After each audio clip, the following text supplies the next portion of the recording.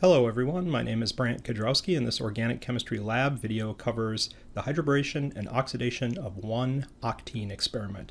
This is part 1 of the experiment and part 1 of that, the pre-lab lecture. Procedure for this experiment will involve reading the procedure in the lab manual, viewing this narrated PowerPoint presentation, and then watching the video on how to carry out the experiment. This is a two-part experiment. It's going to be carried out over 2 weeks. Each part of the experiment has a separate quiz on saplinglearning.com, but there's only one lab notebook and post-lab template file on Google Docs for the entire experiment. Complete it over the next 2 weeks and then submit it to Canvas when you're done. There's only one lab homework for this experiment, and it's on saplinglearning.com as well. Some safety items for today's experiment. We're going to be working with borane-THF today, which is a new reagent, and we've not used it before. And it's moisture sensitive and air sensitive. It reacts violently with water to produce flammable hydrogen gas. Here's the equation. This is borane-THF, this is water. The product, hydrogen gas, is very flammable. Also, this ether is flammable as well. This is tetrahydrofuran, and tetrahydrofuran is a cyclic ether. It's very volatile and flammable. It's also irritating to the skin, eyes, and mucous membranes. You should be careful when using it and avoid exposure. Finally, use care when working with needles. The hydroboration oxidation of 1-octene experiment is a two-step process. It's a sequence that involves converting an alkene into an alcohol. Here's the overall reaction. We start with 1-octene. First we'll do the hydroboration step with borane-THF, BH3-THF. That's this week's experiment. Then next week's experiment involves treating that with hydrogen peroxide and sodium hydroxide. The result is going to be 2 regioisomeric alcohols.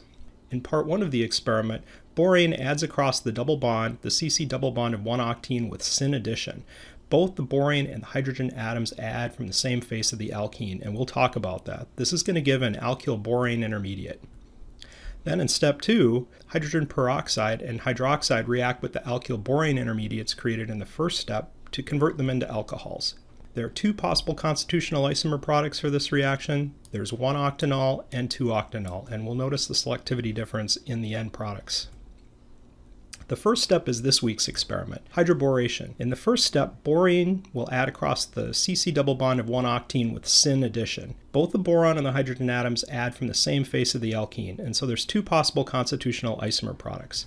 Here's how one of them works. One option is for boron to line up with the end carbon of the alkene, the terminal carbon. The boron and the hydrogen add from the same face of the alkene. I'm drawing some dotted lines here to show where the new bonds are going to be forming. The result is a monoalkyl borane where the boron is attached to the end of the chain. The same reaction can happen but with a different selectivity if the boron lines up with the alkene on the more substituted carbon here. So here, boron and the more substituted carbon are lined up. This is also a syn-addition because both the hydrogen and the boron are adding from the same face. And again, when the electrons flow, we're going to get a monoalkyl borane product, but here the boron's attached to a different carbon. One important thing about borane is it can react with 3 alkenes. Each one of the hydrogens on boron is reactive with a different alkene. So here's how that process works. There can be a syn-addition with 1 alkene product that produces a monoalkyl borane, shown here. Another alkene can react with that monoalkyl borane and add across the borane to generate a dialkyl borane. That can react a step further with another alkene to produce something called a trialkyl borane. So the bottom line is each BH3 molecule can react with 3 alkenes. And it's important to remember this when you're doing yield calculations because the stoichiometry in this reaction isn't a simple 1-to-1 ratio between borane and the alkene.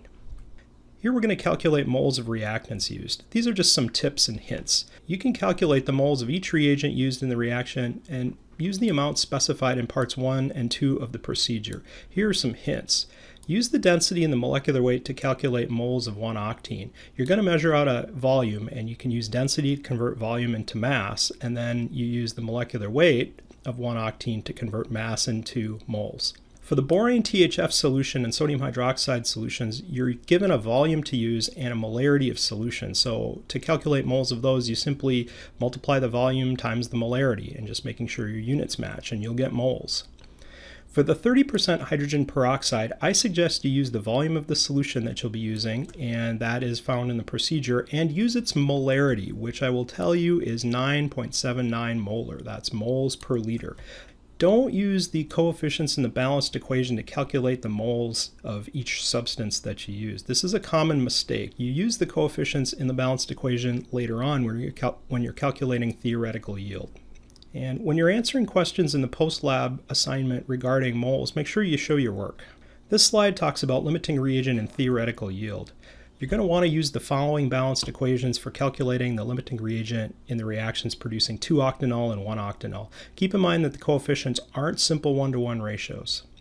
These two equations are basically identical. The difference is that the product alcohol that comes out is a little different. 3 moles of 1-octene react with 1 mole of borane-THF, 3 moles of peroxide, and 1 mole of sodium hydroxide to produce 3 moles of 2-octanol, 1 mole of sodium tetrahydroxyborate, and THF. The other equation is identical except for the product is 1-octanol. Each product can have its own balanced equation. Next, determine the limiting reagent in the reaction producing 1-octanol and in the reaction producing 2-octanol. Here's a hint. Determine how much alcohol product could be produced from each of the 4 reagents. Use the moles of each reagent that you calculated previously along with the coefficients in the balanced equation to determine which reagent yields the smallest amount of the product alcohol in each reaction. That one would be the limiting reagent. The next slide will go through an example of that kind of calculation, and then you can use this as a model in your own calculations. As an example, suppose that you use the following moles of each reagent. 1-octene, 0.354 moles, sodium borohydride, 0.101 moles, peroxide, 0.342 moles, and hydroxide, 0.157 moles. Use these mole amounts then and the coefficients in the balanced equation to set up 4 theoretical yield calculations for the production of 2-octanol.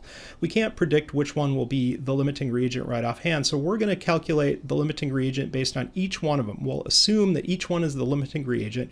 We'll determine how much alcohol we could get from each, and whichever one is smallest will be our limiting reagent.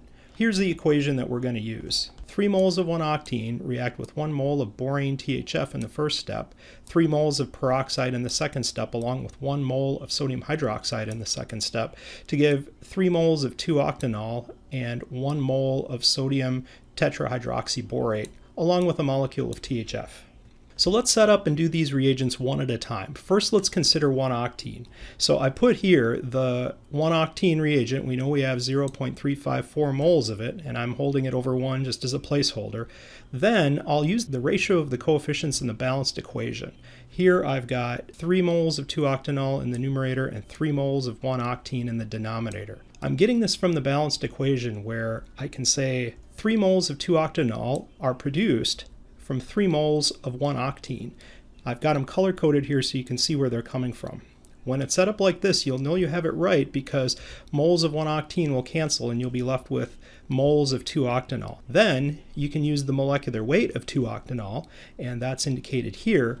And when it's set up in this way, such that grams of 2-octanol is on top and moles of 2-octanol is in the bottom, then those units will cancel and you'll be left with grams of 2-octanol, which is the unit that you want. And in this case, that would yield 46.1 grams of 2-octanol. So that's how much 2-octanol we could theoretically get from that amount of alkene starting material.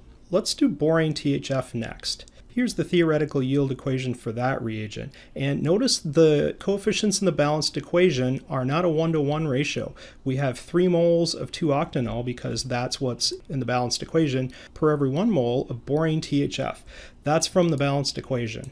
We can do a similar calculation with the peroxide reagent, which is a 3-to-3 ratio, and also the sodium hydroxide reagent, which is a 3-to-1 ratio. In the end, we get 4 masses. We've got a 46.1 grams, a 39.5 grams, 44.5 grams, and 61.3 grams. And here, the one that produces the least amount of product is this one, and that came from the borane-THF. So in this reaction, that's the smallest amount that we could produce, and this value is the smallest. Therefore, in this particular experiment, under these conditions, the borane-THF is the limiting reagent, and the theoretical yield of the 2-octanol is 39.5 grams. Here's a picture of the apparatus that we're going to be using today, and we'll be demonstrating this in the lab. But here are the parts. We have a balloon filled with argon, that's an inert gas. Because the borane-THF is reactive with air and water, we're going to use an inert gas in the reaction today. We have a valve that allows us to selectively close off or turn on the gas flow from the argon balloon. We have a needle that's poking through a rubber septum to introduce the gas into the apparatus. We've got an ice water bath here to keep the reaction cold, a drying tube that's filled with calcium sulfate, which is a drying agent. There's a thermometer adapter to allow us to connect the drying tube to the apparatus. We have a U-shaped adapter here, sometimes called a Claisen adapter. And then we have a 25 ml round bottom flask with a stir bar. The reaction is going to take place in this round bottom flask. There are a number of new techniques that we're going to learn in this experiment and put to use in this lab. We'll be flame drying glassware to get rid of any adsorbed water. We'll be learning to prepare and use a drying tube. We'll be using a balloon filled with an argon gas, an inert gas. We'll be purging our reaction vessel with inert gas to get rid of the oxygen and moisture that would be in the air. And then we're going to learn how to transfer air and moisture sensitive reagents using a syringe and needle. These are some of the new things we're going to learn today, and these will be demonstrated in the second video, which shows actually carrying out the experiment. If you found this video useful, check out the next one in the series or watch the prior video. And consider subscribing to my YouTube channel. My name is Brant Kudrowski. Thanks for watching.